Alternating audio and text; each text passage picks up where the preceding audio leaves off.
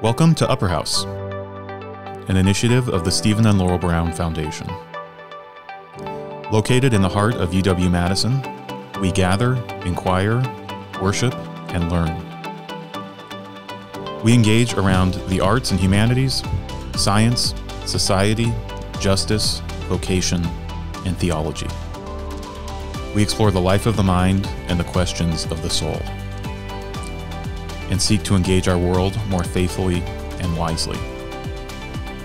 We're glad you're here.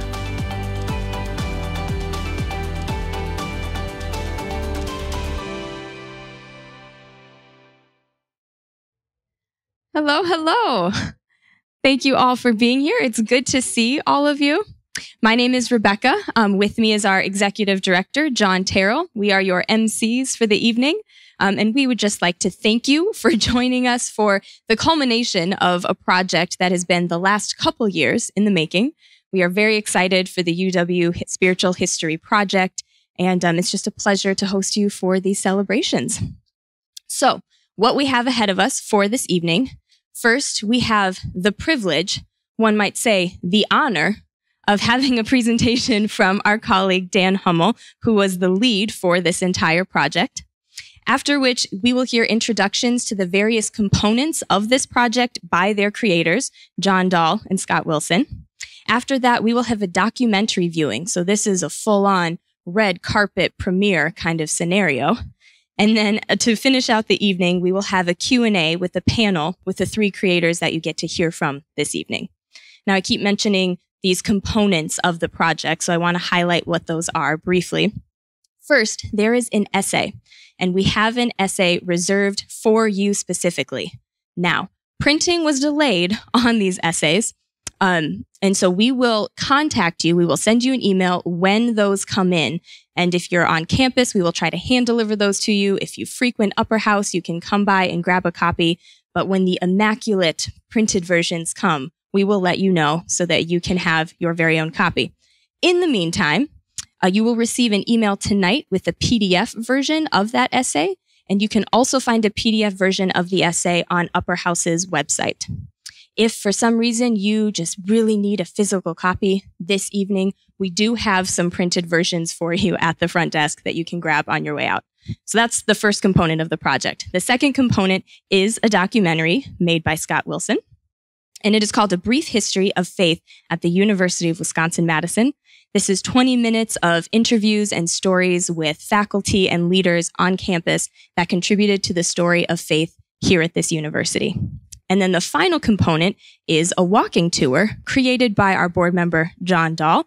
He was just giving these tours to friends for many years, and what we have done is recorded John sharing this information, and he actually guides you to walk to physical spots on campus and learn the spiritual significance of those places. You can find all of these components on Upper House's website, upperhouse.org. It's at the bottom of the screen, and it's on the main page. You don't even have to search. It's just right there for you. I think I have said all I needed to say, so I will turn it over to John Terrell. Well, it is great to see so many friendly faces. Thank you for being here. I want to show you actually the physical copy of this document. It's beautiful. It has pictures and images and real one. So this is just a mock-up, but it's really a beautiful piece, and we look forward to getting that to you as soon as possible. We just think it's a matter of days, maybe a week or so. Well, we're delighted to have you here to celebrate our great university. And as you will learn today, religious commitment has been a major part of the formation and the evolution of UW-Madison. We celebrate our 175th birthday this year, and it's been a major component, thread that's run all the way through, and you'll hear about that tonight. I think we often falsely conclude that religion doesn't have a role in our public institutions, that we ought to seal it off in some ways, relegate it to the margins. And that would certainly include our flagship universities, public universities. Although I would argue, and I think most here would agree, that although public universities shouldn't favor one religion over another, part of what it means to be human is to bring our whole selves into the learning process. And so part of what we're going to learn about tonight and see and experience is how the University of Wisconsin has enabled and at times committed itself to spiritual and religious expression that allows for the fullness of who we are to come into the learning process. We're also going to learn a lot about faithful faculty, staff, administrators, and students. And I just want to stop and acknowledge so many that have gone before us. I think one of the things that's so wonderful about a history like this is you just begin to recognize all of the people who have committed, from presidents to faculty to administrators, to helping find a role for religion at a public university, that it can be something that brings value and adds to the texture of the conversation. And so as we pause I'm going to specifically thank some individuals. I just want to pause and really thank our forebears. So many people that have gone before us that have made this institution what it is. And we're going to learn about some of them tonight. And I think we owe them a great debt of gratitude. There are a couple entities and organizations I'd like to thank before we get started. First of all, I'd like to thank the John Templeton Foundation. They were the impetus for this initiative. They gave us a grant on our Higher Pursuits project, and they had a real vision for how exploring the spiritual history of UW-Madison could add real value. So I want to thank them for freeing up money and just helping us get this thing done. I want to thank Scott Wilson. You're going to hear from Scott Wilson. He served as a consultant on the Higher Pursuits project, and he was the producer of the documentary. And you'll learn more about him tonight. We're going to premiere that tonight. I'd like to thank a couple colleagues. The entire Upper House team has contributed, but there's a few colleagues that were really focused on this project, and I want to thank them. Susan Smetzer-Anderson, Cam Anderson, Rebecca Cooks, Gene Collins, and Dan Johnson played pivotal roles on the project and/or the grant. So thanks to all of them. And then I want to thank John Dahl, who's a board member, as you've been told, and many of you know. He's also a long-term InterVarsity grad and faculty ministry staff worker. He's been here 50 years or something. He's been in every broom closet on campus. So anyways, he's a long-term tenure, and really a lot of this comes out of his commitments. And then lastly, I want to thank Dan Hummel. I called him a decorated historian earlier today. He's a decorated American religion historian. He serves on our Upper House team as the Director of University Engagement. Without Dan's vision, wisdom, and tenacity, and his really good scholarship, this project would not have come to fruition. Dan is a regular commentator on church, culture, and American religion. He's the author of dozens of articles, the groundbreaking work we're going to celebrate today, as well as 2 books, Covenant Brothers, Evangelicals, Jews, and U.S.-Israeli Relations, and then a forthcoming book, which I'm really excited about, published by Erdmans with the title, The Rise of Dispensationalism, How the Evangelical Battle Over the End Times Shaped a Nation. Sounds ominous, doesn't it?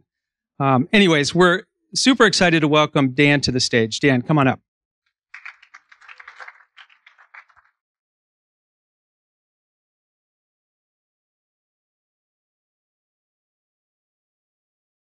I'm going to say the same thing I said earlier today, which is I'm not a decorated historian, I'm a plain historian, and I wear that proudly.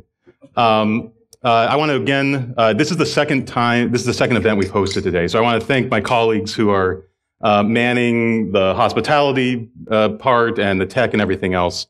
It's really fun to be part of a team where things just go so smoothly that I can focus on giving this talk.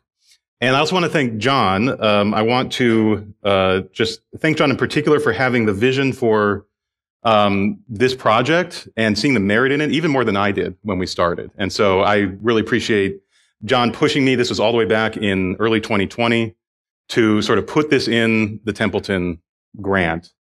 And I was a little sort of low on the sort of confidence meter of how much this would actually help doing some history. John saw it. I'm really glad we did it. It's turned into a really good project. Okay, so tonight, I want to begin with a story. It is 86 years ago, 1937, on the campus of UW. It is March. It is cold. There's a lingering winter. Sound familiar at all to today? The university is closing in on its 100th anniversary. It's grown immensely since it was founded in 1848, when there were just 19 students enrolled. In 1937, there are something like 10,000 students attending UW. Our story centers on a particular graduate teaching assistant in the English department. He's a young man, 26 years old, working on a degree at Cambridge University, but he's in Madison for a year to help pay his bills. He makes $895 as a teaching assistant that year. His name is Marshall. He's Canadian, and he's in his first time in the US. And he later wrote about his time in Madison. He said, "When I arrived at Wisconsin, I found that there was probably more culture in the town of Madison than the whole of Canada. I had to jettison my views of the United States and do it in a hurry." Beyond the culture shock, Marshall had a profound, life-altering change while in Madison. But that change wasn't about his social, political, or cultural views. It was religious in nature. Marshall had grown up Methodist and drifted into what he self-described as an agnostic mode. But during his graduate work, he became increasingly drawn to the Catholic Church. On Holy Thursday in March of 1937, Marshall McLuhan, yes, that Marshall, was received into the Catholic Church at St. Paul's just across the street. And I'll explain real quickly who Marshall McLuhan is if you're not clued into him. Marshall would attend St. Paul's for the rest of his time in town. Later that year, he moved to a Catholic university in St. Louis and embarked on a career that would more or less define the field of media studies for a generation, winning him the nickname Prophet of the Electronic Age and giving us memorable phrases like "the medium is the message" and what he called the global village, describing in the 1960s what was essentially the internet. McLuhan remained circumspect about his religion in public, even as in private he was a deeply devout Catholic. More than one scholar has attributed McLuhan's insights into language and media to his mystical-infused traditional Catholicism and a vision for how electronic media would usher humanity into the body of Christ. In a mysterious way that I think we can appreciate, but perhaps not on the same level as McLuhan, the University of Wisconsin, of all places, helped bring Marshall McLuhan into the Catholic Church's magisterium. So I start with the story of Marshall McLuhan to illustrate that there is much unexplored territory at the intersection of UW and religion, swaths of historical material and memory that are rich, interesting, and often odd. The conversion of one famous academic may seem slight, but it fits into a larger pattern that awaits further definition. And so I'm here today to talk about a few of the fruits of the labor we've undertaken in the past 3 years, researching what we've called the religious and spiritual history of the University of Wisconsin. This is built on the work of many previous historians of the university and of the distinguished religious organizations in this city, some of whom have histories that are more than a century old. Suffice to say, this presentation is selective and incomplete. There are entire themes of the story that are just not present simply due to time. And I'd be delighted to discuss more in Q&A or after, really just wanting to understand what's on people's minds when you come to this topic. Now, when I mention this research topic, many people often ask, but does UW have a religious history? And they say it skeptically. I've now developed an answer that there are many ways to consider what is meant by UW's religious history. And each answer can add depth to our appreciation of the university's meaning and legacy. So one way is to focus on the individuals who made up UW and to interrogate their religious commitments, to ask how this dimension affected the life of the institution and how the institution shaped their religious journeys. The story of Marshall McLuhan is one example. A second way is through the lens of religious organizations and their engagement with UW. You could focus on the oldest existing institutions, such as St. Paul's, which traces its roots to a home club started in 1883. Or you could explore the now defunct YMCA that dominated student campus life for nearly 70 years. And there are many more you could highlight.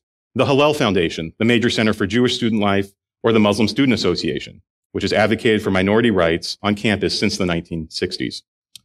A third way is to center UW itself, the institution with the most power in this whole scene, albeit power that accrued over time. McLuhan's primary purpose for being in Madison, after all, was to teach at UW. And it was through his job, in part, that his life took the trajectory that it did. Now, these aren't the only ways to talk about religious history at UW. You could look at how different religious movements have swept through UW over the decades, or how social movements with strong religious components, like the civil rights movement or parts of the anti-war movement, were felt on campus. We don't have time today to cover more than just a fraction of all the possible ways to tell this story. But I'm confident in telling you that each of these lenses gives us an answer that, yes, UW has a religious history, and each one is in a different register.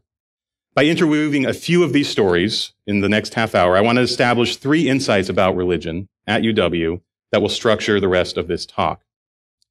So instead of claiming an absolute side between secular and religious, UW has at least 3 important features that make it something else altogether. It is an institution shaped by non-sectarianism, a 19th century ideology that I will introduce to you. UW is a site of creative tensions between religious and public education, particularly as the university grew into a major R1 school. And UW is a school that has experienced unique and fluctuating religious influence.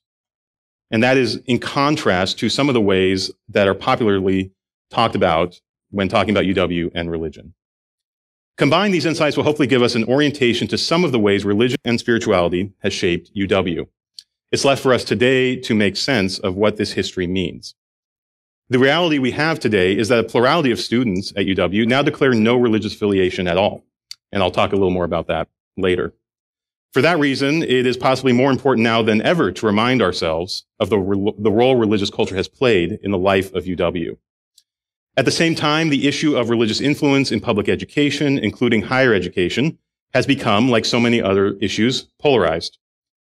I don't offer a solution to that polarization here, but I do offer a starting point.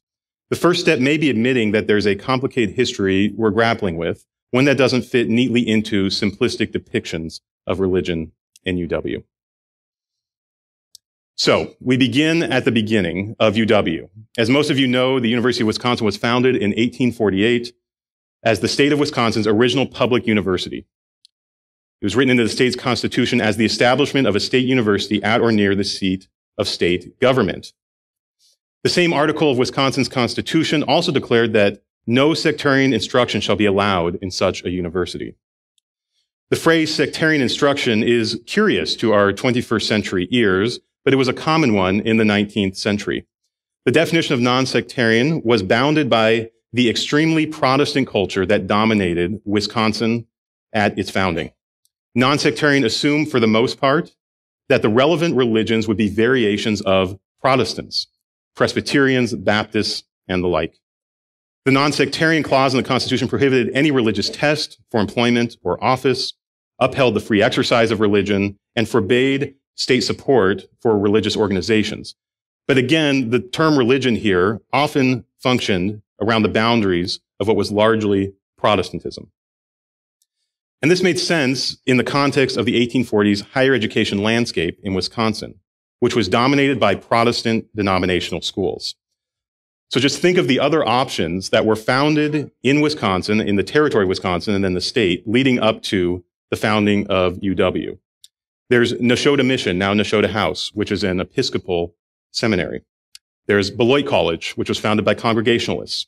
There's Carroll College, which was founded by Presbyterians. And there's Lawrence College, which was founded by Methodists. UW had no interest in replicating or mimicking these institutions. In fact, direct competition with sectarian institutions was closer to UW's goal. But in 1848, the opposite of sectarian or denominational was not secular. UW's founding as a non-sectarian university was not intended to cultivate religious disinterest. And here's an example. In an early draft of the Wisconsin Constitution, the writers suggested something closer to secular, declaring that the public education in the state should contain no book of religious doctrine or belief. This was interpreted by the public as a ban on religious instruction of any kind. This language received severe pushback. In a hearing just a week later, the language was amended to the wording that was closer to the final version that you see here. The modification was intended precisely to preserve religious instruction rather than ban it. And evidence for this in UW's early history abounds. Early UW students were required to attend chapel. Most early buildings had chapels in them, including North and South Halls. Faculty hosted Bible studies. UW presidents delivered an annual sermon as part of graduation week. The curriculum of the school included required classes on religious philosophy and ethics, all taught from a non-sectarian Protestant perspective. The non-sectarian identity of the new school also came in two other forms worth mentioning. The first is in UW seal, which was intended as the first, essentially, branding of the university. John Lathrop, the university's first president, selected Numen Lumen as the motto. The Latin phrase means God is the light or God our light. Lathrop interpreted in even less particularistic terms as the divine within the universe, however manifested, is my light. The accompanying symbol, designed by Lathrop himself, gives credence to this very broad, generous interpretation. The open eye below rays of sunlight resembled the Christian symbol of the eye of providence, though with this slide it does look a little like the eye of Sauron, which was not intended. The symbol has roots in the Renaissance era and stands for universal values of knowledge, enlightenment, and learning. So this is one example of the non-sectarianism. If this seal suggests that UW is positioning itself as non-sectarian, its selection of its first presidents made this clear in another way. They all had strong religious identities. After John Lathrop, who was a lay Presbyterian, and his brief successor, Henry Barnard, who was a Baptist educator, the line of presidents continued to reflect a commitment to non-sectarianism that no other school in Wisconsin could duplicate. John Whelan Sterling was a Princeton Seminary graduate and Presbyterian minister. After him was Paul Chadbourne, who held a degree from the Congregationalist Hartford Theological Seminary. John Twombly, after him, was a Methodist minister, and John Bascom, who started his presidency in 1874, was a lifelong Congregationalist with a degree from Andover Theological Seminary. Even so, the upshot of this non-sectarian religious leadership meant that from the start, UW's most significant public relations challenge was assuring outsiders that it was not what its critics claimed, which was a godless or atheistic educational institution. Now, on the face, the accusation of godless makes little sense. I hope I've conveyed that to you already. Yet understood within the tensions between sectarian and non-sectarian education in Wisconsin, the charge makes more sense. Beyond a few Protestant theological assumptions, UW propounded no particular dogma.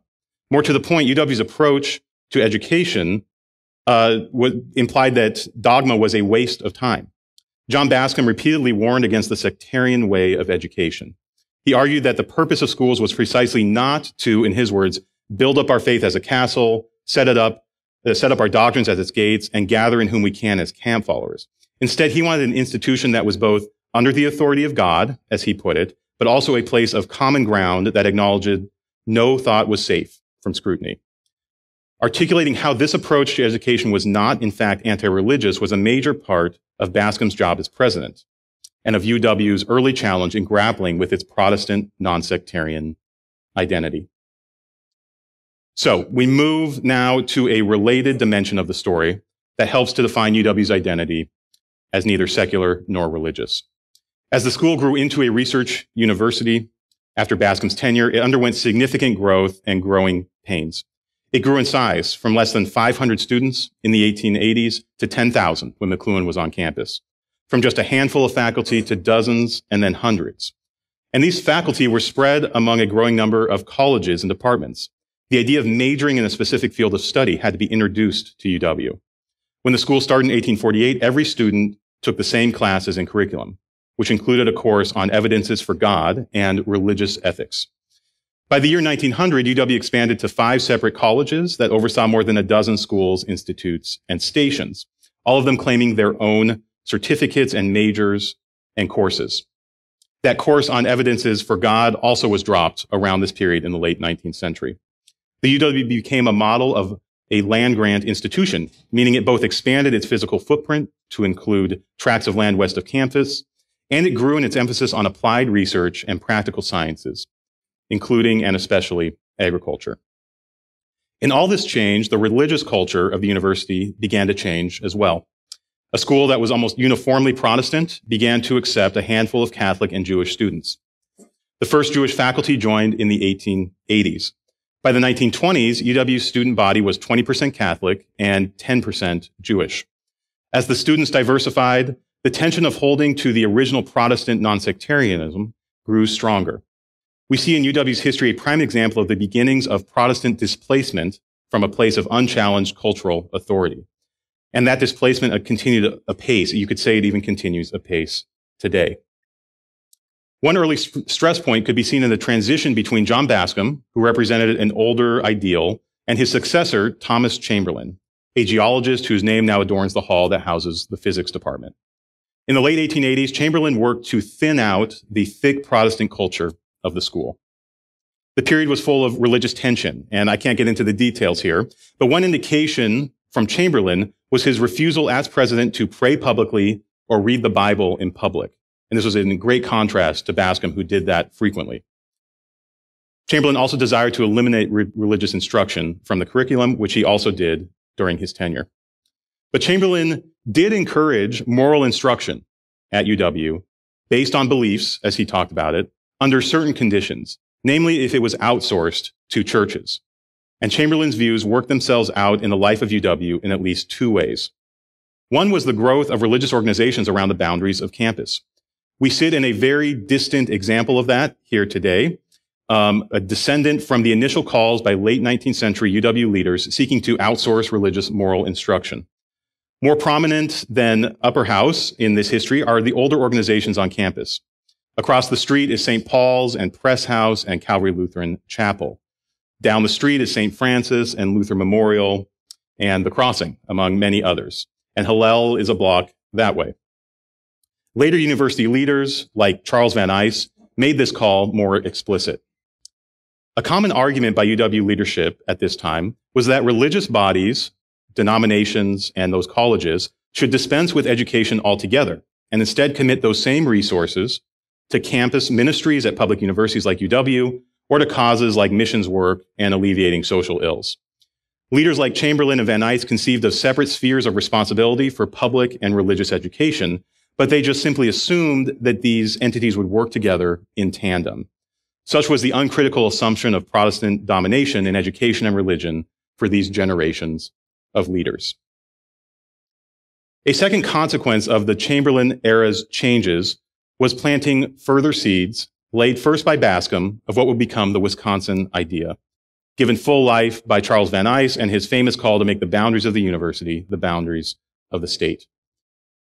At the time, the Wisconsin idea was an idea that bridged the religious understandings of Bascom, who saw the university's role as ushering in the kingdom of God, and he would talk about that frequently, and Chamberlain's more secular notion of the purpose of the university to the state. Van Eys was certain that the Wisconsin idea could not be entirely separated from religion. There was just too much overlap. The vision of a university extending justice and solving social problems resembled too closely late 19th century Christian understandings of the kingdom of God. Van Eys himself, in a public lecture in 1913, explained that the purpose of the Wisconsin idea is the Wisconsin reply to the man who said to Jesus nearly 2,000 years ago, "Who is my neighbor?" We'll leave the unpacking of what exactly Van Eys meant by that for another time. But here it's important to note his preference for biblical Christian metaphors to make the case for the Wisconsin idea's importance. While today the Wisconsin idea is invoked in ways that don't necessarily call to mind the ethics of Jesus, it did for many previous generations of Wisconsinites, and possibly could for many Wisconsinites today if their imaginations were stirred in that direction. But as UW continued to grow diverse in the 20th century across all types of categories, religiously, ethnically, and internationally, particularly here at the university, its Protestant influences were shed to meet a new public. So these previous two episodes fit into a final insight that UW's relationship to religion is one of nonlinear progression. There's no fixed direction or inevitability. Whenever we talk about UW, some version of history is implicit in what we say. It's the historian's role to make it explicit, and the process hopefully will make it truer to the historical record. The implicit ways many treat UW's religious history are laid here on the slide.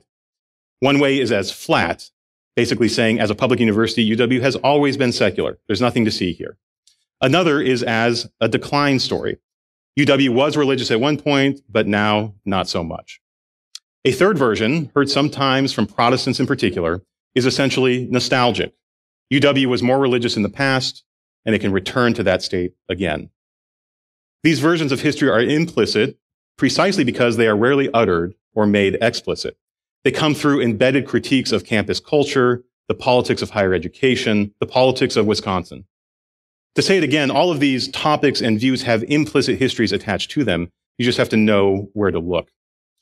So what I want to convey here is that, in my view, none of the implicit histories I've listed here, flat, decline, nostalgic, none of them are really borne by the weight of the historical evidence.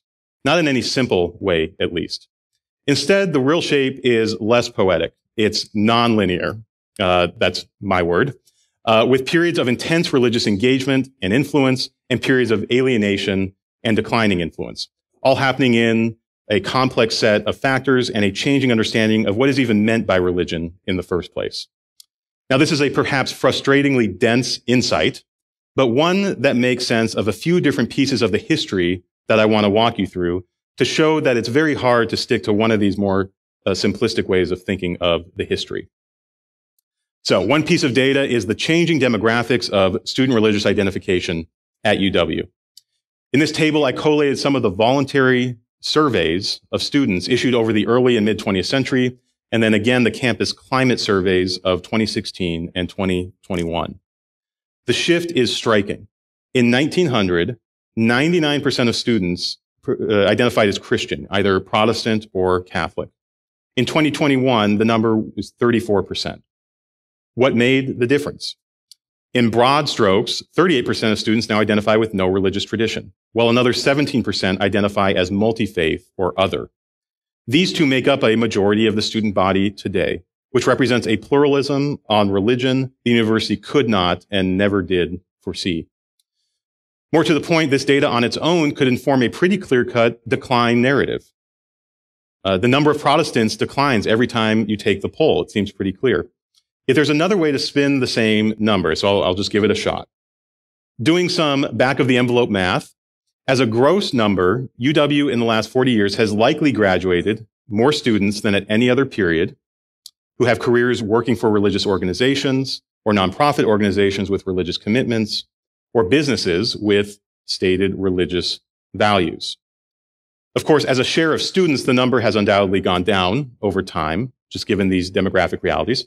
But UW's extensive growth over the decades can tell a different story if you want to tell that story.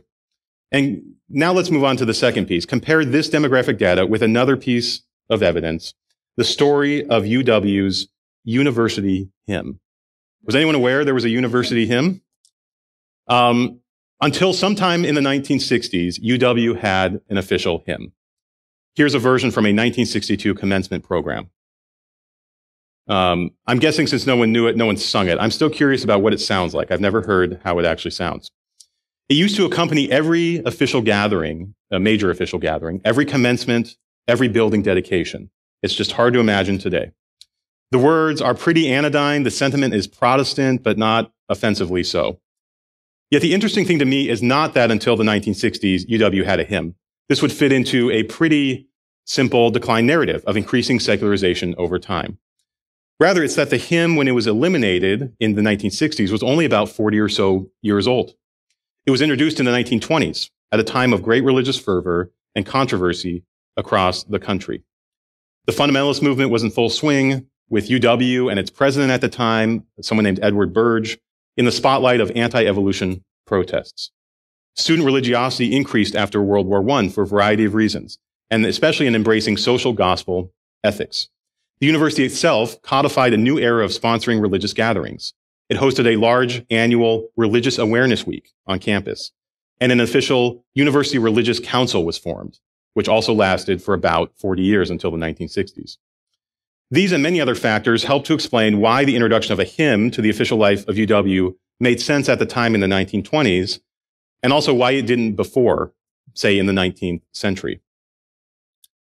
A third and final piece of evidence pointing to a non-linear way to think about UW's religious development is the geographical drift of campus-based churches and ministries toward UW. This story does not fit in easily with the other two. Where the student data indicates ceaseless secularization over time, the hymn implies bouts of religiosity that spike and drop depending on outside factors. The geographical story of campus-based religious organization would, in isolation, tell a story that UW has increasingly attracted more and more religious communities to campus. So this is sort of an alternate way to think of the history. So I mentioned before that university officials, led by Charles Van Ice, encouraged churches in particular to move closer to campus and become more influential in the life of the university. He and others made that call in light of the reality that can be seen in this 1896 student handbook, issued to every incoming freshman and published by the YMCA. On the back flap is this hand-drawn map of Madison. The letters A through I on the top left of the map signaled houses of worship in Madison, from Congregational to Catholic to Unitarian to Jewish. But if you just take a note of their general location, most are nearly half a mile away from campus, much closer to the square than to UW. So this is the state all the way back in 1896. Let's fast forward to 1970, and the landscape has changed dramatically in at least two ways. So this is a map from the University of Religious Workers, an organization that came into existence after 1896. And this is a map given in a student handbook of right around campus. The proximity of these churches and places of worship has diminished greatly, with more than a dozen closer than any were in 1896. Likewise, there is far more diversity in this list of places. There are the historic Protestant churches. They remain present, but not dominant. The Hillel Foundation, founded in 1924, becomes the center of Jewish life on campus. Groups without buildings include the Muslim Student Association and the Baha'i Club. Even within the Protestant fold, the listing of evangelical ministries without buildings on the bottom right, not on the map, including Badger Christian Fellowship, which was part of InterVarsity Christian Fellowship, and Campus Crusade for Christ, these presage a new era in the 1970s and 1980s when they would come to outpace in size the historic Protestant churches on campus. Overall, the story of religious organizations in UW has been of increasing presence on campus, more diversity, more activity over time, even as they have moved out of the center of UW's institutional life. This is taken from the UW website today. There are now more than 60 spiritual or religious registered student organizations. And they illustrate how there has been an explosion of organizations and clubs representing dozens of traditions not present earlier in UW's history. Most actually meet on campus or very nearby, while others meet in spaces like Upper House or other churches and elsewhere in close proximity. The story of the close proximity, both literally and figuratively, of the UW to religious organizations also continues to animate the UW leadership in the 21st century. So here is the late Rebecca Blank in 2016 explaining the importance of churches to providing moral frameworks in today's discussions alongside those used at the university. She said here in an interview to Duke University, the church's role in talking about other frameworks, moral frameworks, which people can bring to their behavior in market society, is deeply important, partly because there are almost no other voices in that arena. You can see here echoes of the 19th century idea of partnership between religious and public education for the purposes of broadening the conversation. So, have I convinced you that there is a nonlinear path to UW's religious history? Possibly not, but hopefully you get a sense that how we tell the story of religion at UW really does matter. So what is the implicit assumption you carry around about this history? And what are other stories we can tell? Here then I return to my three proposed insights. UW was founded as non-sectarian. Religion has been a constant source of creative tension in the heart of UW's defining eras. And religious influence has fluctuated in a nonlinear pattern in the 175-year life of the university. As we wrap up, here's a picture of a young Helen C. White, the towering professor of literature and poetry for whom the undergraduate library is now named. In many ways, Helen White and Marshall McLuhan shared little beyond a Catholic faith and an interest in English literature when they first met in 1936 here in Madison. He was a 26-year-old Canadian man, and she was a 40-year-old woman from New Haven, Connecticut.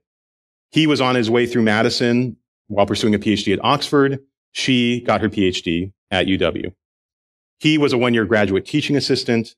She was on UW's faculty for 48 years. He was just a couple years away from meeting his wife and returning to Canada. She was a lifelong bachelorette with the nickname the Purple Goddess. And that's because she wore purple every day of her life.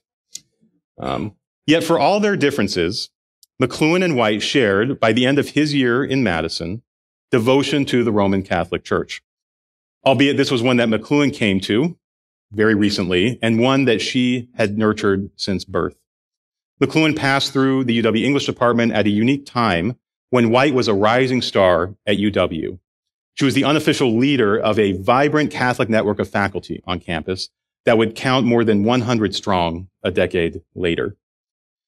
McLuhan worked with White during his year at UW, and she became a letter writer for him in the following years. His correspondence while in Madison is sparse, so we don't know for certain if White had a decisive hand in McLuhan's conversion to Catholicism. But it is likely. White was a close ally of Father Kuchera, the priest who received McLuhan into the Catholic Church over at St. Paul's. She was also deeply committed to the mentorship of young Catholics on campus. And there's also the intriguing clue that among McLuhan's reading list for 1936 to 37, he kept a close diary of what he read, are a number of books in White's bailiwick, Victorian-era Christian mystics. One can only guess who recommended them to McLuhan during his year in Madison. Whatever the case, in McLuhan and White, we have examples of the brief and the lasting in the drama of religion at UW. McLuhan's religion took a new trajectory after his time at UW, while White's sustained presence on campus helped shape UW itself. Both owed their biographies in small and large ways to the university, to the institution that gave them reasons to be in Madison and structured the pursuit of knowledge and meaning in both their lives. So I'll end with this quote by Helen White in one of her most famous books, A Study of the Mystic William Blake. In this work, White describes art and religion as two of the most human activities, the activity of humanity trying to transcend itself. The inclusive "and" means that this noble pursuit is not exclusive to religious people, but that religion in various manifestations supports the enduring and perennial human quest to transcend itself. In UW's history, this impulse may be found in those who study, teach, and lead the university, in those religious organizations that serve the community, and in the university itself. It might be entailed, you could argue, in the school's own mission statement, which claims knowledge, wisdom, and values as what the university seeks to discover, examine critically, preserve, and transmit. For those inspired by that noble vision of the University of Wisconsin, being a place where humanity is trying to transcend itself, we can take heart. We stand on the shoulders of many who came before us. So there is a long history to tap into here, and one that still has much to explore and reveal. Thank you.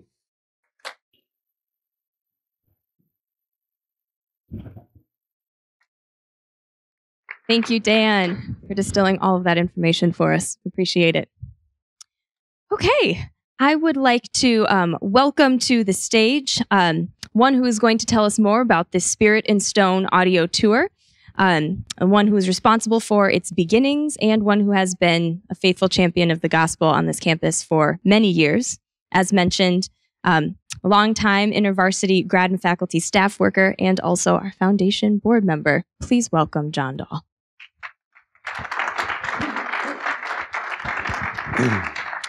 Thank you, Becca. I have 5 minutes, which if you do the math, that's half a TED Talk. So this is going to be kind of fast. So I'm a self-described campus rat. I work for InterVarsity, and I've learned how to do staff work by just meeting students and faculty wherever I could find them, which meant going into all the buildings on campus and meeting people, meeting them where I could. I've been in every coffee shop on the Isthmus numerous times. I've spent way much more money on coffee than I ever should have. I suffer from caffeine poisoning by the time I get to mid-October every year. But I love my job. I absolutely love my job. The origin story for where this tour came from begins in several places, and I'll try to do this fairly quickly and easily. One of them is by a quote by a guy named Charles Habib Malik, who was a UN ambassador, who in the 40s and 50s famously said, more potently than by any other means, if you want to change the world, change the university. More potently than by any other means, if you want to change the world, change the university. And so people like me, if you ask me, how do you change the university? I would say you go into all the campus buildings and you meet with grad students and faculty, and that's where you start. And there's something to that. There is something about saying if we're going to change the forest, you start with the trees. Got to get an amen? Yeah, right. And there's a lot of great work to be done, and that's mostly what I do on an everyday basis is go into buildings, drink coffee, and meet with people. Some of them have been chancellors. I'll get to them in a minute. What I've found, though, over time is that you don't actually change institutions by seeing people come to Jesus. No matter how many people we reach, no matter how many conversions we see, the institution itself may or may not change. And that was a very hard thing for me to come to realize after a period of time. There's been great work done by a number of sociologists over time who talk about how institutions actually change. But my fundamental thing about doing evangelism as a means of changing university didn't hold. So what does hold? And this is where a guy enters the picture by the name of Vern Weisek. And there's no way I'm going to do this talk without mentioning that guy because he's one of the best mentors I ever had. He did his PhD at the University of Chicago in sociology, and Vern, more than anybody else, helped me to understand UW as an institution. What came out of my conversations with grad students and with faculty and people like Vern was an axiom that I just take this to be really evident, and that is you cannot reach people with the gospel unless you love them. You can't reach people unless you love them. Similarly, I think it's also true, you cannot reach an institution until you learn how to love it. And for me, trying to figure out how do I love UW, which does amazing things, amazing work, amazing knowledge production, research. It's an amazing institution. But people also get burned and hurt and beat up in that place. And early on, I had a chip on my shoulder with respect to the university and realized I am having a hard time learning how to love this place. And so what happened was I, just native curiosity, wanted to know what these people that all these buildings are named after, Chamberlain, Bascom, Burge, who were these people? Who are the people that formed this institution? And how is that institution forming the people that I'm working with on a day-to-day basis? So let me just tell you one story that shows up in the tour, and I have 1 minute and 10 seconds to tell it. Edward Burge was a botanist, and he was very good at what he did, but he was also someone that people around the university trusted, and he became chancellor. He did it over 2 stints. This is back in the 20s, 30s, 40s, somewhere back there. There was also the time that William Jennings Bryan was barnstorming the United States. It was the fundamentalist modernist split, all that kind of thing, and he was against evolution, if you remember the Scopes monkey trial. He came to campus, spoke over there at the university, and Edward Burge, the son of a pastor, said, I haven't heard, and listened to Burge, said, I haven't heard anybody give that kind of a sermon since I was a kid. Somebody picked up on that and reported it to William Jennings Bryan, who then accused Burge of being an atheist. This is all, by the way, found in the first 2 volumes of UW's history by Carstensen and Curdy, and I encourage you to read all 4 volumes, but the first 2 are the best. And I'm almost out of time. Anyway, reported that he was an atheist. The local papers picked up on this, and Burge's barber had a shop up on State Street, and somebody read to him that William Jennings Bryan called his customer, his friend, an atheist. They both went to First Congregational Church over here on just off the university. And on hearing that his friend had been called an atheist, he said, Ed Burge, an atheist? He's been taking a nap in the same pew for the last 25 years at First Congo. Ed Burge, an atheist? Hell. Now, that's the kind of story that needs to be told to every generation, and to grad students in particular, when they come through, to realize that every one of these buildings has a story. The people that they're named after are human beings, and they all have a story, and Ed Burge had a story. He was not an evangelical, but he was certainly amenable and open. And he was a Sunday school teacher at First Congo. He's the kind of person that you would hold up to grad students and to say, this is a kind of person you need to look into, because this is a person who is shaped by this place as you are being shaped as well. That's where this tour comes from, is just walking this campus, looking at all the buildings and trying to unearth those stories. Thank you.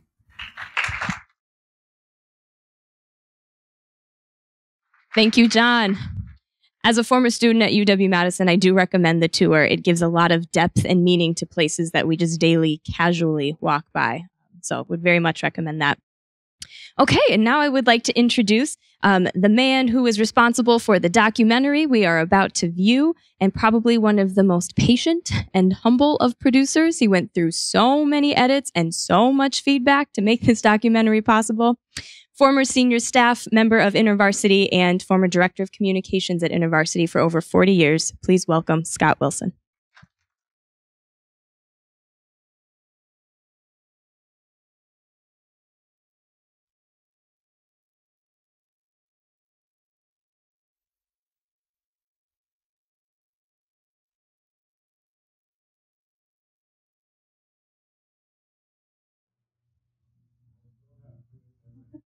Of the first time I heard John and Dan talk about the history, the spiritual history of the UW, I hope I didn't literally drop my jaw and gawk at you, but that's certainly the way I felt. I'd probably walked up Bascom Hill 100 times, and never had I thought about the spiritual implications of the people and the buildings around me.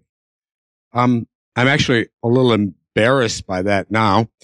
45 years living in Madison, a career in student ministry, and not much of an idea at all about the spiritual history of the University of Wisconsin. Well, you already know from the program tonight that Upper House, in fulfilling the Templeton Foundation grant, decided to do 3 kinds of projects to tell a little bit of that history. And I think I might argue it would be fair to say that they get shorter and smaller and less sophisticated as you go. The video is at the end that's kind of short. You'll hear the same stories again. The video was originally intended to be 10 minutes long. The version you'll see in a moment is almost twice that. Still, it's much, much shorter than what Dan and John have done. It obviously leaves out a lot. But I think it also tells enough of the story to an audience, particularly an unsuspecting audience like I was, to have a little bit of a wow experience in watching. The names, the faces, the stories have had a deep impact on me. I'll never again walk up Bascom Hill without thinking about the context that I'm in the implications of the meaning of being in that place. I hope that I actually have learned a lesson about that and never visit any place without thinking a little bit about the spiritual context of the environment I'm in and what I can learn from that. I hope I learn to ask questions about the spiritual history of all the places I go. The history of the UW is certainly exceedingly complex. It's changing. It's filled with all sorts of diversity. Lots of the pieces of the history don't match my own thinking about theological or social, issues, but they do enrich my life. And they help bring depth to my own experience and my own beliefs by helping them be refined. The history lands me in the community in which I live. The history reminds me that I'm not alone and never have been in my faith journey. And the history demonstrates God's faithfulness over a very long period of time. I'm hoping that those who watch the video have a little bit of the same experience that I've had in thinking about it and working on it. The last thing I'll say is that before we run the video is it's been both a privilege and a pleasure to work on this project with the staff at Upper House. Thank you.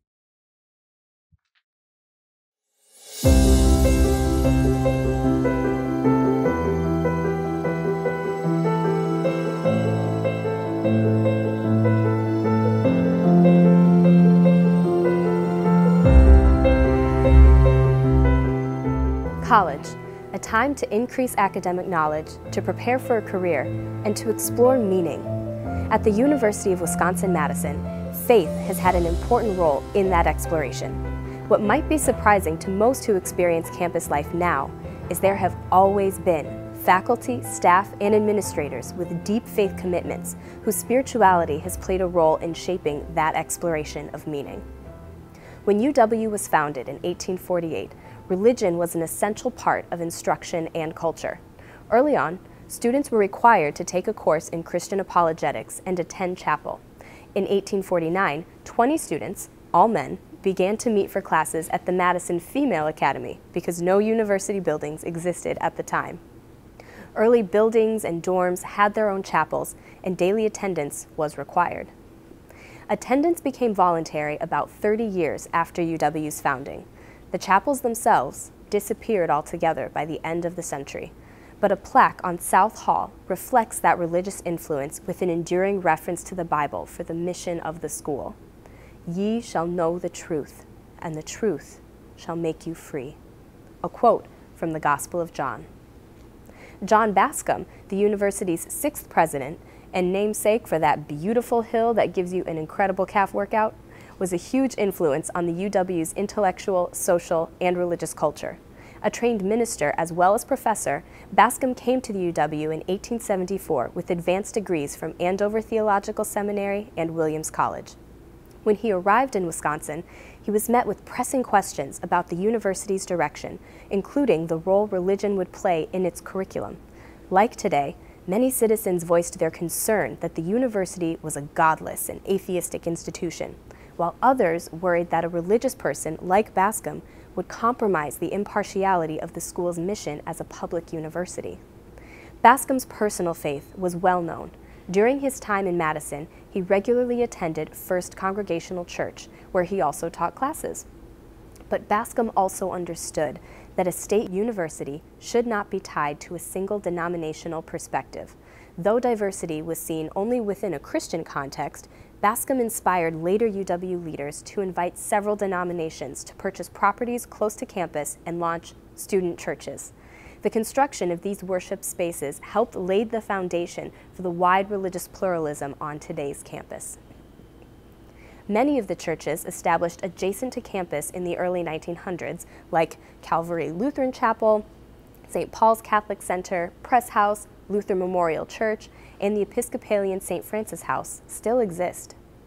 Bascom's approach was practical and demonstrated high regard for the role that religious faith can play in public life.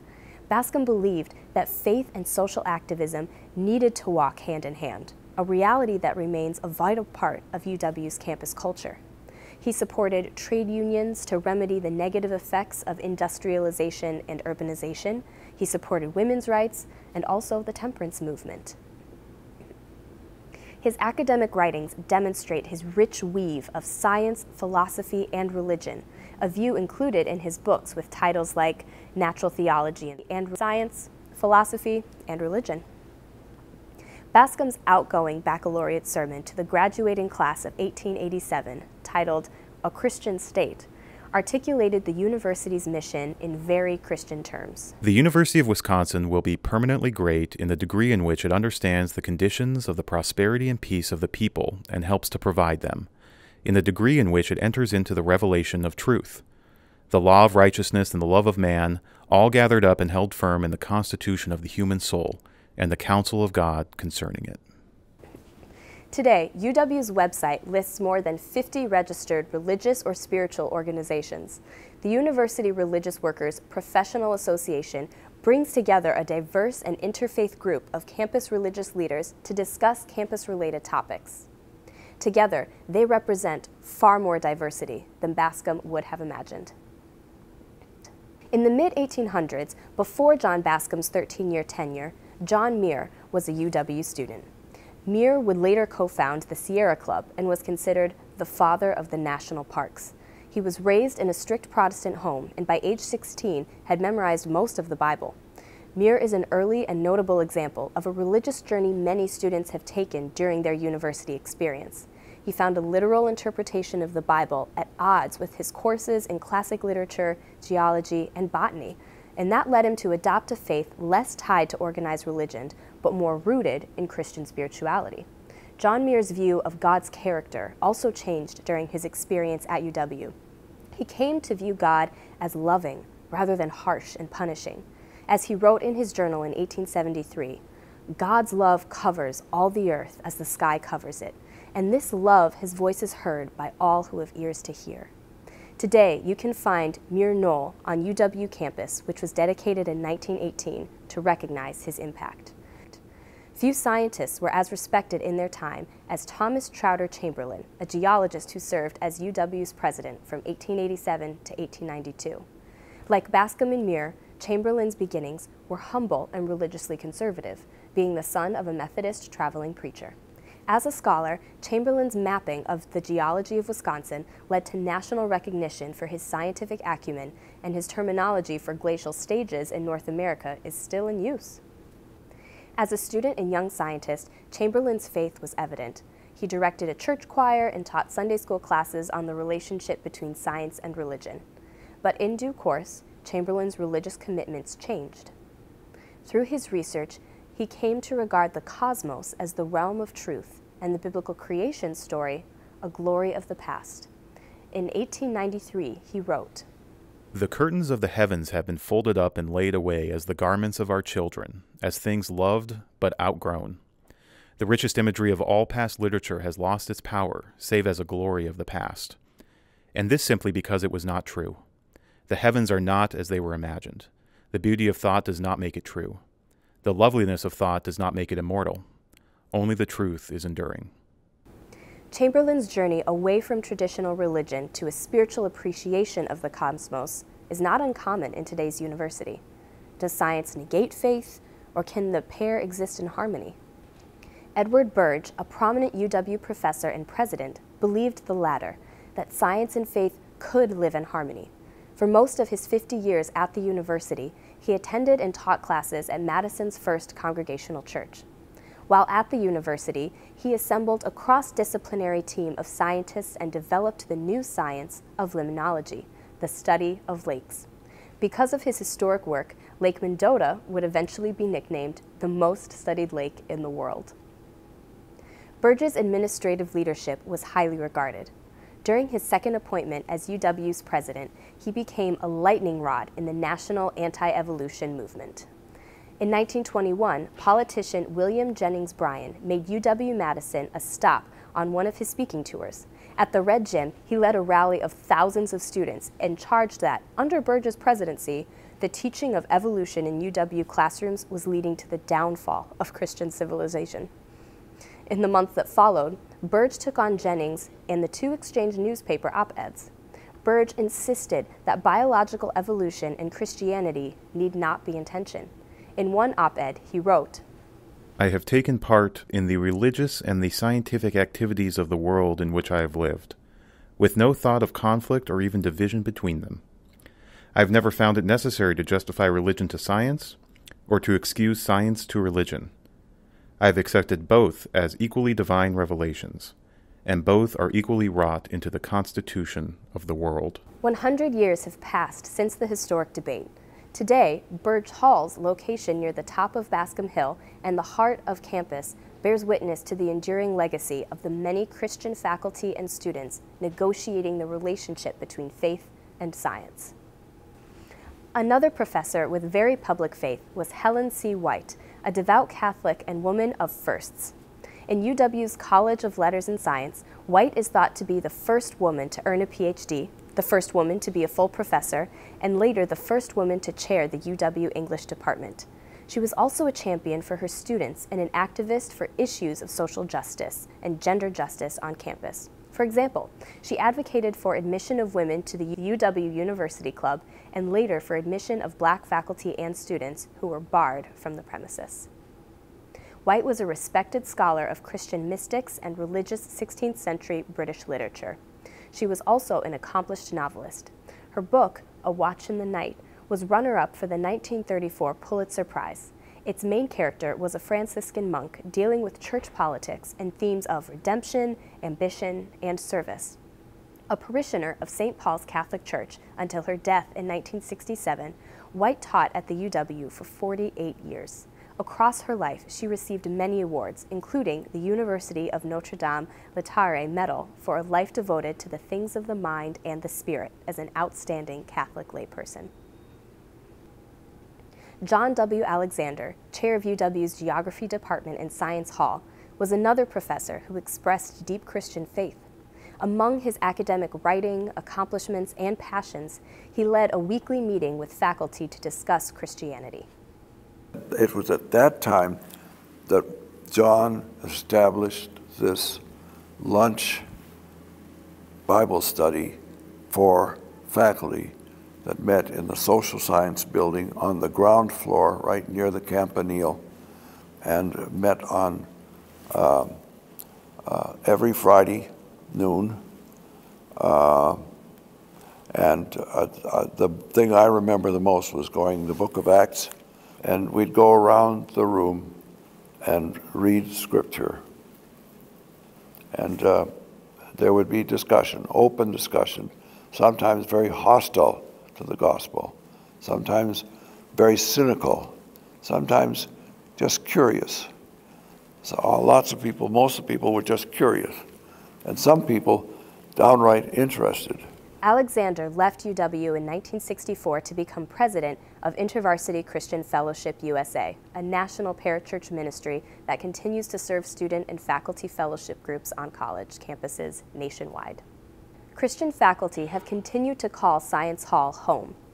Professor Calvin DeWitt, known to many as the modern-day father of Christian environmentalism, trained multiple generations of wetland biologists who now work around the globe to preserve, steward, and promote at-risk biospheres. He also published on issues of ecology and stewardship from a Christian perspective for more than 40 years until his retirement in 2011. DeWitt brings together scientific knowledge with the idea of God as creator to help people appreciate the complexity of nature. I believe that the key is to be able to look at the creation through the eyes of its creator. So behold the earth through the eye of its maker has been my basic theme all through life, but I've only been able to articulate that in the last few years.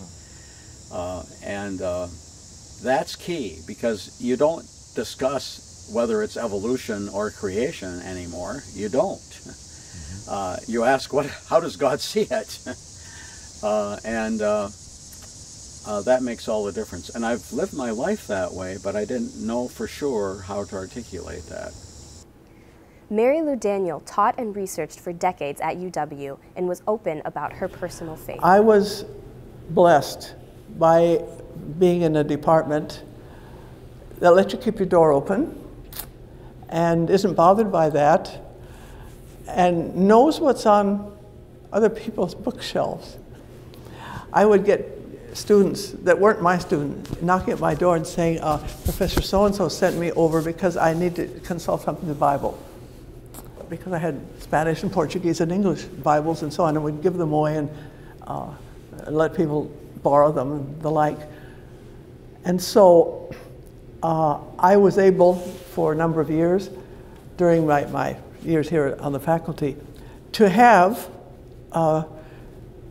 Portuguese language Bible studies in my office, in which any students that wanted to come, as long as the office would hold them, could come, and we'd at noon we'd study whatever they wanted to in the Bible. It's interesting how much angst sometimes is in the minds of younger people weighed down by the cares of a world they didn't make. Today, a wide range of UW professors maintain deep religious faith, many of them in traditions other than Christianity. The manner in which they integrate their beliefs and practices with their work is as diverse as their convictions and perspectives. And yet, despite their presence, the place of faith at the UW is often misunderstood. There's an air I have felt, and I don't think I'm the only one, not of overt hostility, but of a profound and studied indifference. That is, yeah, we know there's this thing called religion, and we know that people might be involved with it. Indeed, we know that there are churches lining the campus. But it's not something really of great interest or moment. That sense of a place that religion might play on campus is somewhat lacking here. And I think Wisconsin actually has something of a reputation for that. Even so, strands of religion appear in unexpected ways. The Humanities building is named after historian George L. Massey, a Jewish emigre who lost most of his family in the Holocaust and eventually spent 30 years at the UW as a beloved teacher and mentor.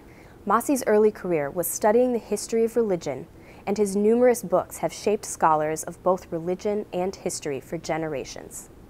Today, the Humanities building houses the Massey program in history and the Center for Jewish Studies. It also houses the Center for Religion and Global Citizenry.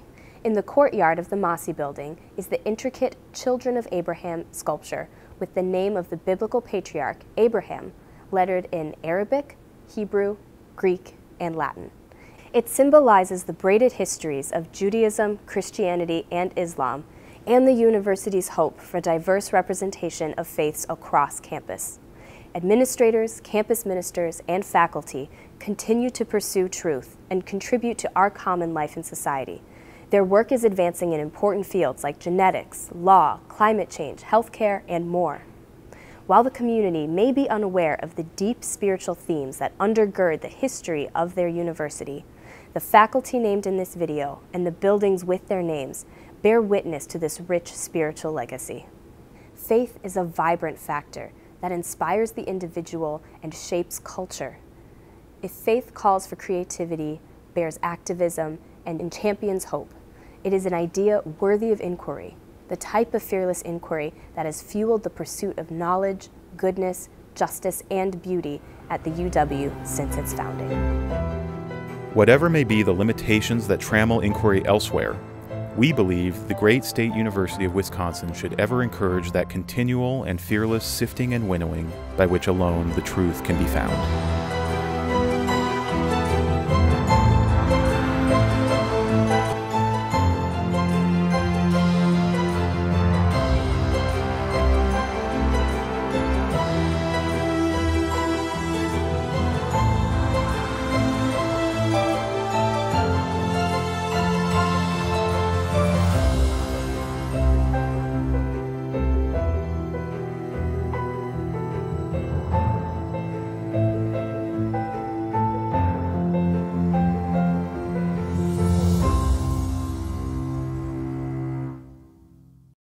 Okay, thank you, Scott. It's really wonderful to see that. I'm going to ask a question of each of you, and I'm going to ask you to kind of be somewhat succinct in the response because I want to get to our audience here, and we're running a little short on time, but I'm really curious about some things. Scott, I want to start with you. I wonder if you could just.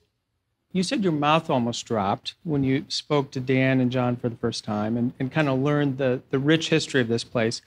I wonder if you could share a key insight or something that just really surprised you about the history. You sat through lots of interviews. I mean, one of the things that was true is we interviewed lots of individuals. A few showed up in the actual documentary, but there were so many minutes and hours of learning. Do you have one key insight about this place? Probably the sheer quantity of faith expressions among staff, administrators, professors at the university. I grew up in university under Dr. Alexander, so I was aware of that.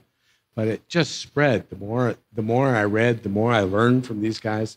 Like, wow, the University of Wisconsin faith has played a key role. Thank you. John, a question for you. And I had multiple questions for you, and you addressed them all in your little preamble. So, but I wonder, John, if you could share a spot that you'd like to highlight to our guests here tonight on the tour that just feels like hallowed ground to you. When you visit this place, a particular building or a plaque or something, is there one that just stands out that the ground really does feel holy?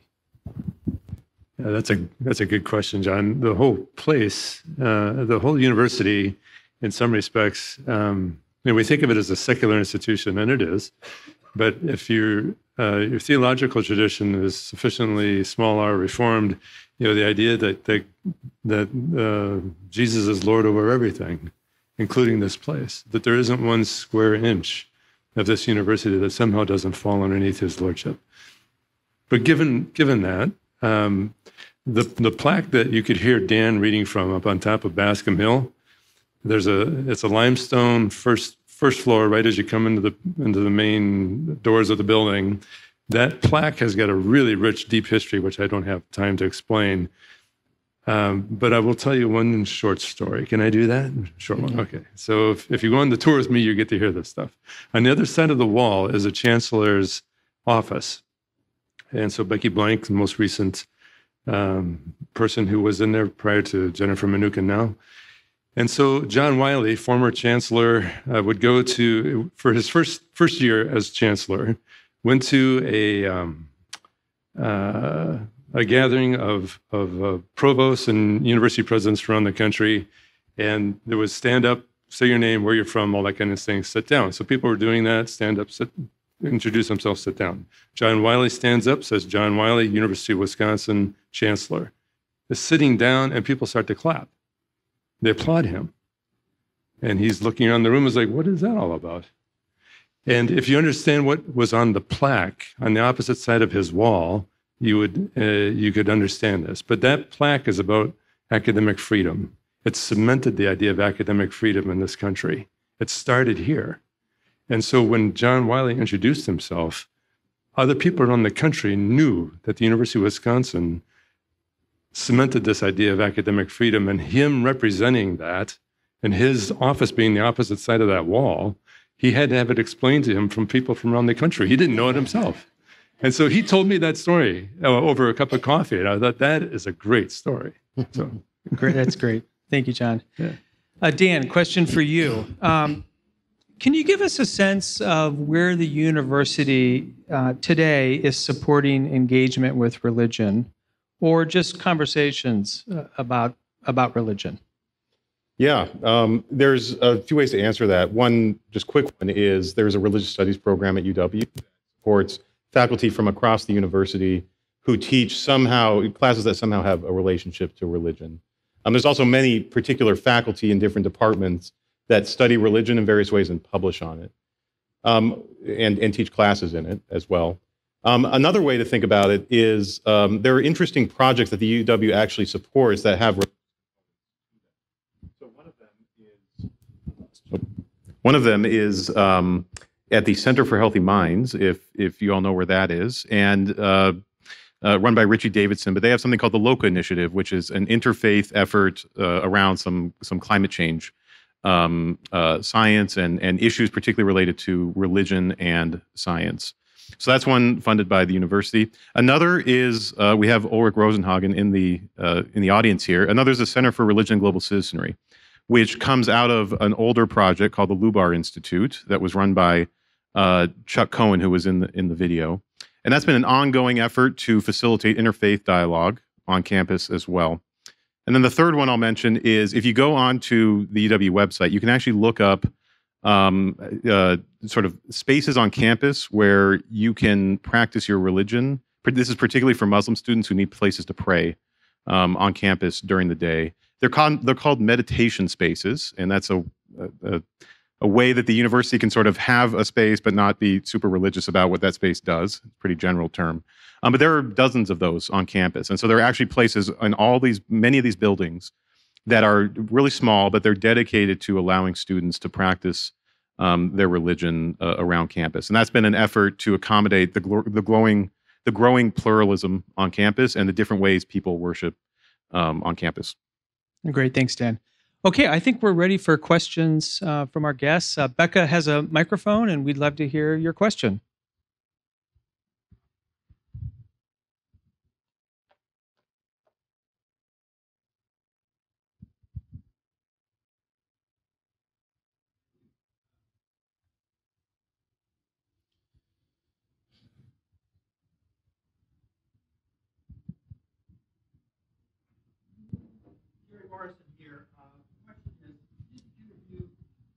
Who would have been strongly in opposition to the message that is campus atheists and so forth? What would, think of a few you know of, those of you who know the campus, what would they say to this presentation?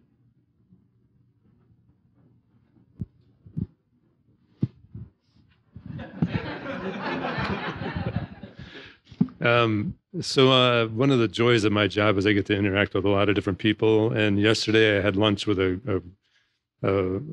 about 8 people who would describe themselves as atheists, and they're actually quite crusty about their atheism. And I really enjoy these guys. So they know what I do, and they find me very, very curious. And so when I describe projects like this, they are full of questions. Really? I had no idea. So I've actually given a version of this tour in a verbal way because we haven't been able to go up Bascom Hill and back. But they're like, I had no idea. I mean, they're actually genuinely curious. And part of it is because we have a relationship and they trust me. But they're genuinely interested in the history.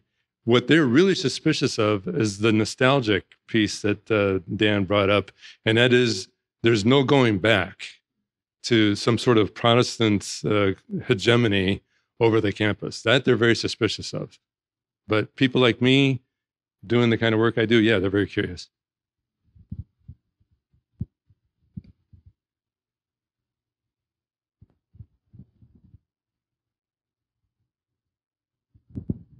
Thank you, Kirk Morledge.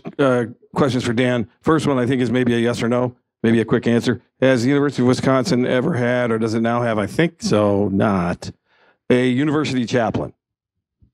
It did, really early on. During the Civil War, it had a chaplain, and I think it was eliminated by 1870. Okay.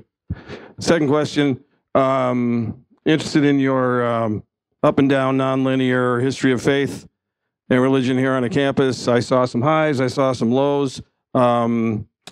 What did you see, if anything, that was associated with the mountaintops?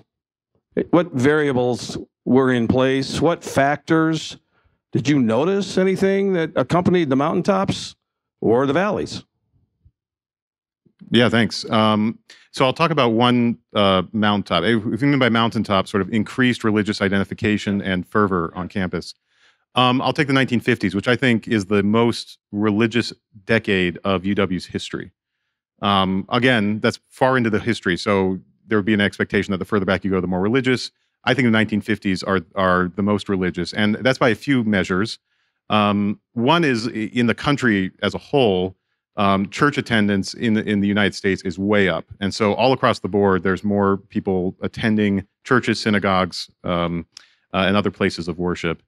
This is sort of the height of the Cold War sense. This is the era of McCarthy. This is the era when it is very good to be identified with religion versus atheism in this broader Cold War. This is also the era of the concept of Judeo-Christianity being sort of the premier way that particularly elites in America describe what's uniquely interesting and valuable about Western culture. There's this Judeo-Christian tradition. And that's Judeo-Christian is intended to include not just Protestants, but Catholics and Jews. If you go to if you could go back to UW in that decade, there is just it's hard to even know where you'd find the separation between church and state in some ways. There's obviously not an official church dictating things, but there is religious invocation. There's hymns being sung. There's religious invocations all over the place. There are pastors' conferences being hosted on campus. There are, the YMCA I mentioned briefly. The YMCA continues to help publish official university literature. It'd be very hard for an outsider to understand where the differences between sort of where the religion ends and the university begins happen. So I think there's a lot of, UW, it's hard to even give a talk like this because UW doesn't sit in an island. It's obviously entirely at the whims of the broader culture in terms of what students are coming in with and what is happening at the university. So it got swept up, just like many universities did, in articulating a Judeo-Christian anti-communism as the core of what it was offering society. And that would be the sort of one of the most recent high point in religiosity on campus.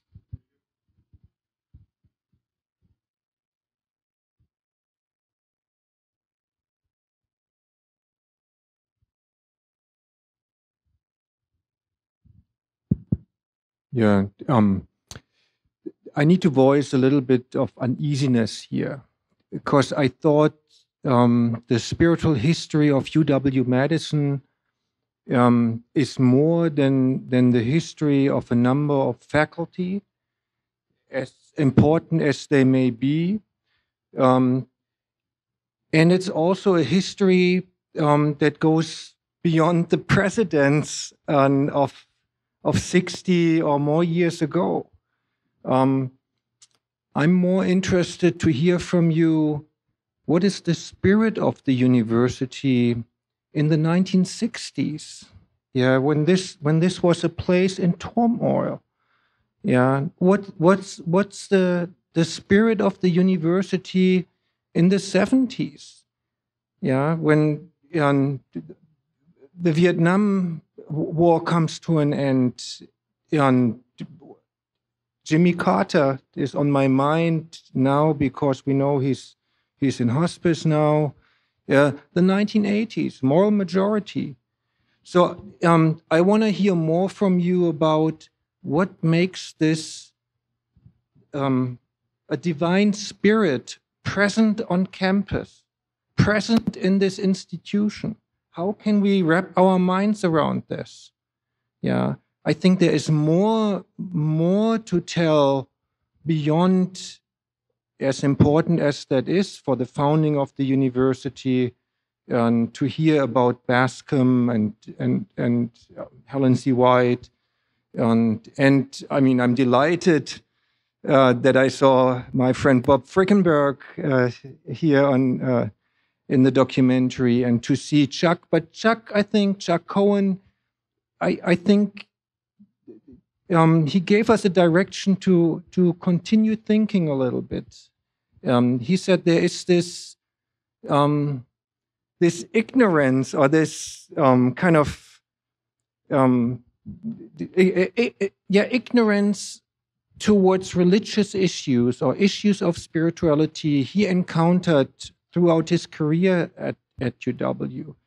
So with that in mind, or this as a backdrop, what makes this a spiritual place? What makes this, or how can we think of the history of the divine spirit in this or at this institution? Can you talk a little bit more about that?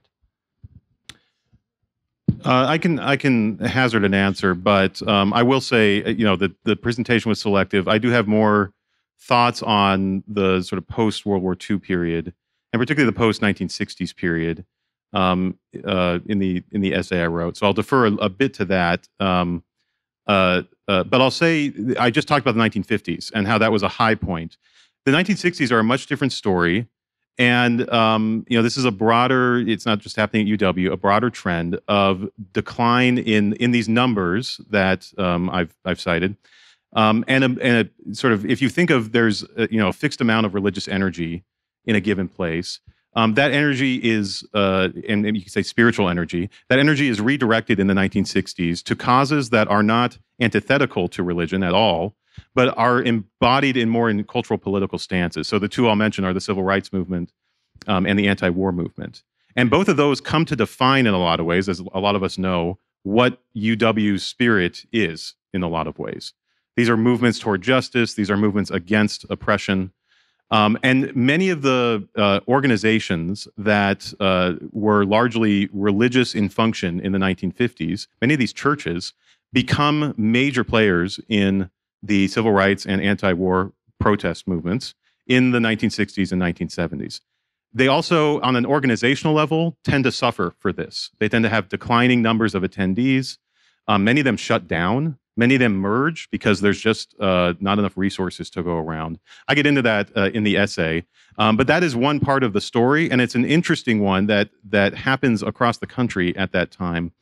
That UW is a big part of. The last thing I'll say is, Ulrich, you and I know each other. I'm a sucker for numbers and sort of organizational charts. So part of this is just you're getting a historian who's interested in trying to map out some of the institutional and numbers history of this. I would also say no one's done this before.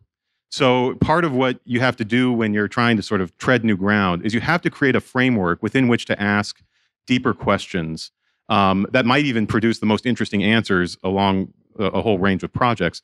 But you have to start somewhere. And I found there's the 4-volume history. There's other really helpful, there's histories of St. Paul's and Press House and other things. There's never been anyone who's tried to sort of merge these together into some type of narrative to understand even where we started, let alone where we've been in the last 50 years. So that's also, I sort of spent my energy trying to just till the ground, hoping that I'll have more time to do this and others will come along and do even more detailed studies of periods that interest them. Thanks, Dan. We're in the final turn, but we do have one more question. Thank you so much for your excellence in this project and for your scholarship. Really appreciate it. Dan, the question is for you. So bringing it all the way to the present, given what you studied, what you discovered, what you know, what in a nutshell would you say to the undergrad who feels like they have to check their spirituality or religion at the door to the classroom?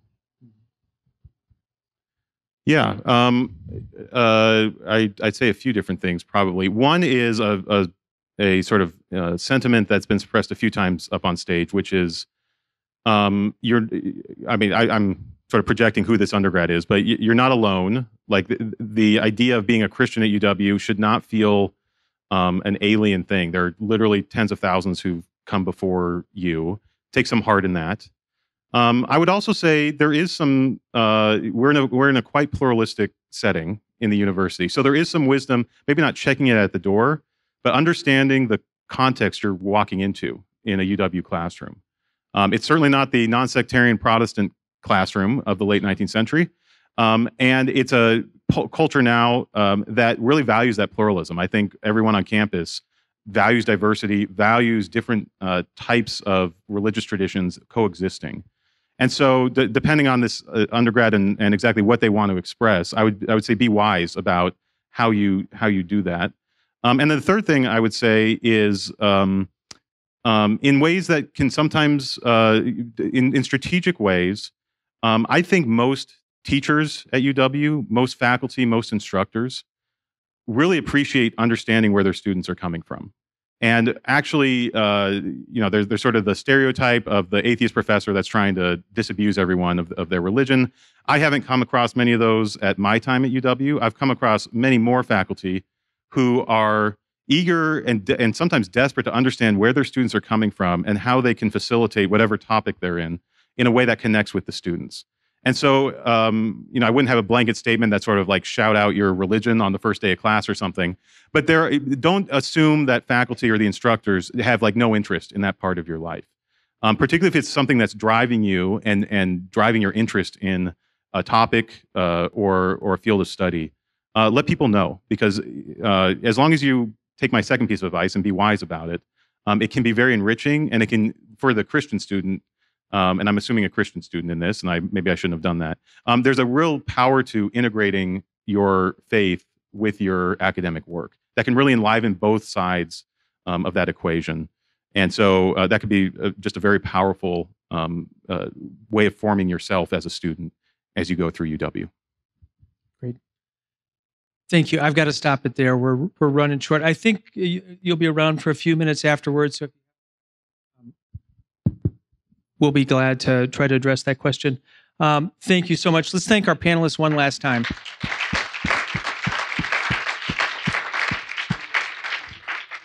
And I want to remind you that there are a couple ways for you to immediately access this essay, this book.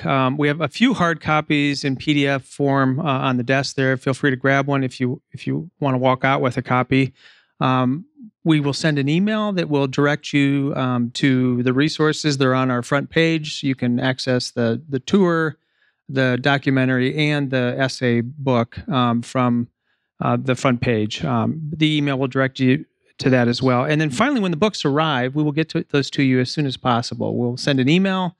For those who can pick them up, great. For those who it's more difficult, we'll figure out a way to get that to you. But you're guaranteed a copy of it by being here tonight. So thank you.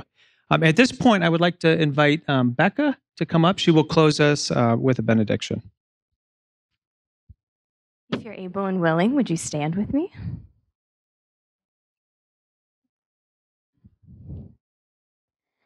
Since we are surrounded by such a great cloud of witnesses, forefathers who started the church by faith and spirit, foremothers who saved nations in God's name, brothers who, inspired by faith, shaped this institution, sisters who fought for equality right here in Madison, and even more so, those who treasured God's work in their hearts as they faithfully worked for the common good, those who did justly as a proof that the gospel is still alive, those who loved mercy, making the most insignificant of interactions meaningful, those who walked humbly with their God, unknown and unnamed to history. In light of such a cloud, campus ministers, professors, churches, students, who laid foundations, paved pathways, built ministries, and worked well. May we lay aside any weight and despise any shame, that we may run, that we may endure. O soul, be not weary. O heart, be not faint. May we not tire of doing good. May we see the fruit of not giving up. May we strive for the peace and holiness that without which no one will see the Lord. May we join in the race that he already began. Fellow runners, lift your drooping hands, strengthen your weak knees, make straight paths for your feet, so that what is lame, minds that are oppressed, spirits that are broken, hands that are bound, and earth that is groaning, may all be healed. May we continue the legacy that has been started on this campus. May we seek the flourishing of this city. May we do good to these people. And may we know the joy that is set before us. Heavenly Father, your kingdom come here. Your will be done here in Madison as it is in heaven. Amen. Thank you for being here.